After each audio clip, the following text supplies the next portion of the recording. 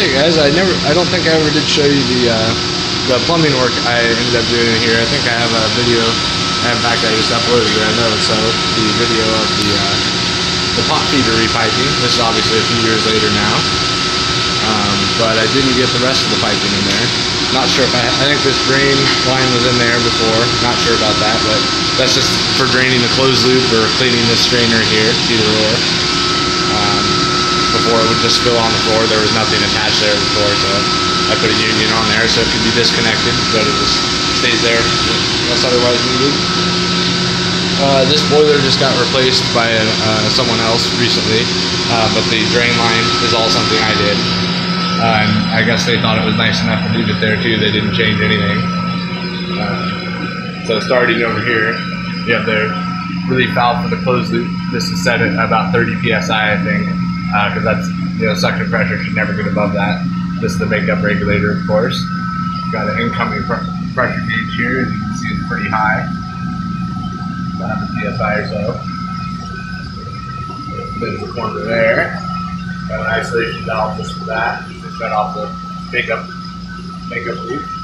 And you can see where I cut back the original piping. This is the only original elbow fitting left in here. So. Went over here for the fast fill. This the loop is completely drained. You open that up, and that puts 1 inch of city pressure in there. It fills it a lot faster than through the makeup regulator, obviously. And this is for the float valve on the cooling tower, which I also installed the pressure regulator on. It's a real tight fit up to the concrete beam there. Then I also put a pressure gauge on that, so you can keep an eye on the regulator there. A nice ball valve hose bit just for general purposes.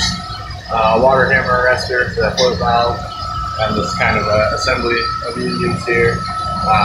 Steel connection to the tower. I don't believe it's stainless, so I wanted to make sure I got my 6 inches of brass in there. So I could have done that with different fittings, but that's just what they had at the hardware store.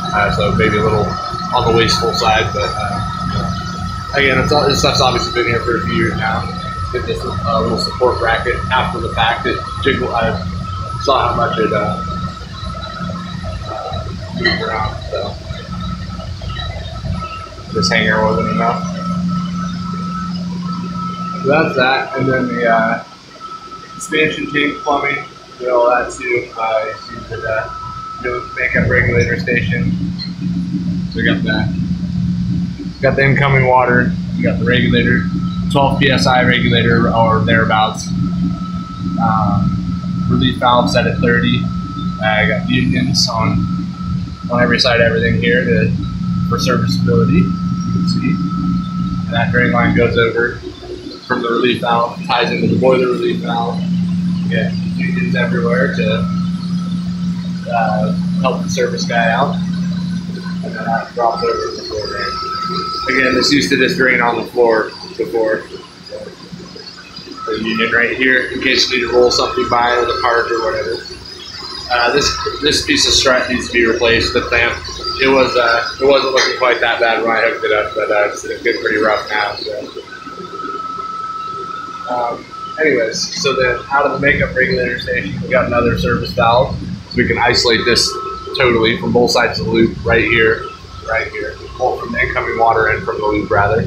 And then this check valve to prevent the water coming back this way when the pump shuts off, because the head pressure in the building is higher than 30 psi, so it'll come out of the relief valve if you don't have that check valve.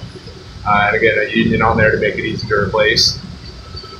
Strap the union strap there, and that connects over to the expansion tank right here. It goes to the air troll valve, which is, again, it's a steel valve, so I put a 6 inch brass nipple on there before connecting to the popper.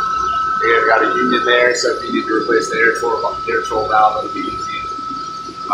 Isolation valve there that'll isolate the expansion tank. And then over here is where it keys together with the fast fill, and then this is obviously the connection to the suction side of the pump, to the suction side of the pump, the return. And again, a union there to make everything easy to replace.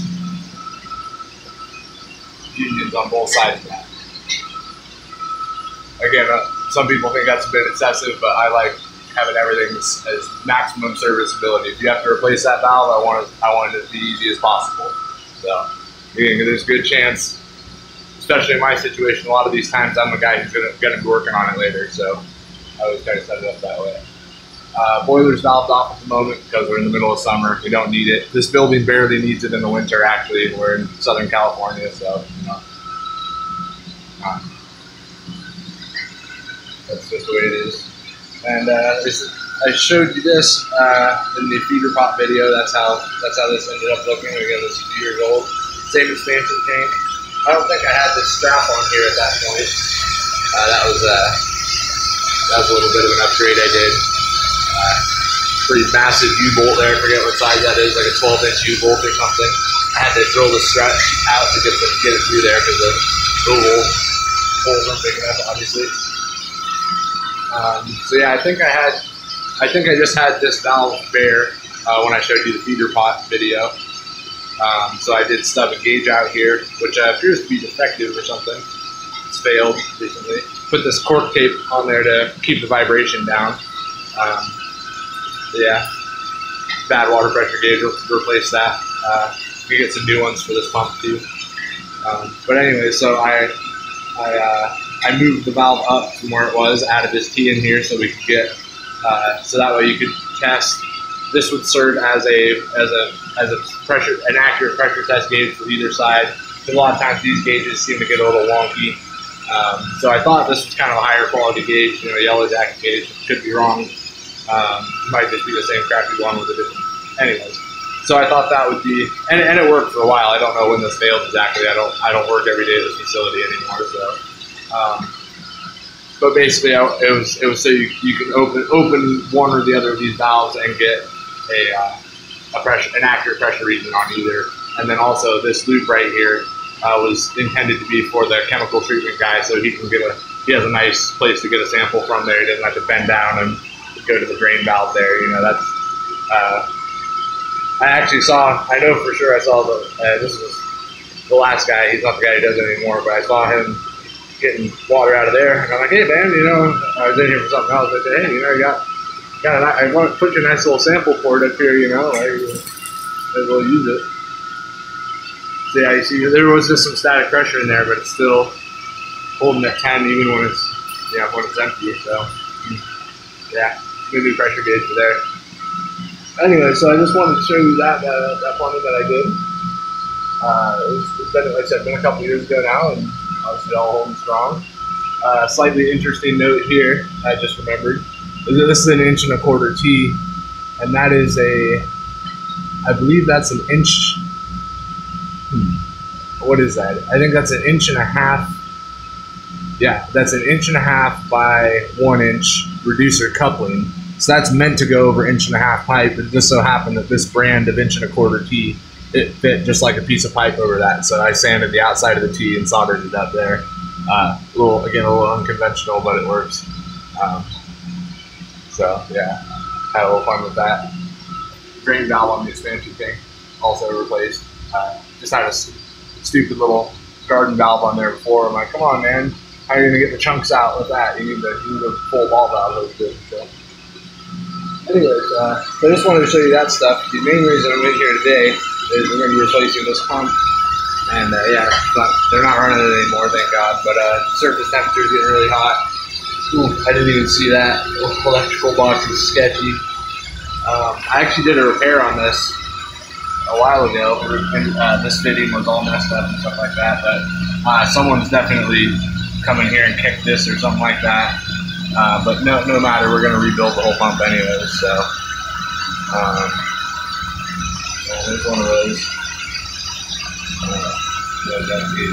So I'm thinking these valves probably hold. I think I'm going to wait a little bit longer anyways for my partner to get here, and we're going to shut the building down. So, but yeah, I'm going to do that on a separate video. I just wanted to show you where we're at up to this point, and now we'll move on to the pump replacement here. Thanks for watching.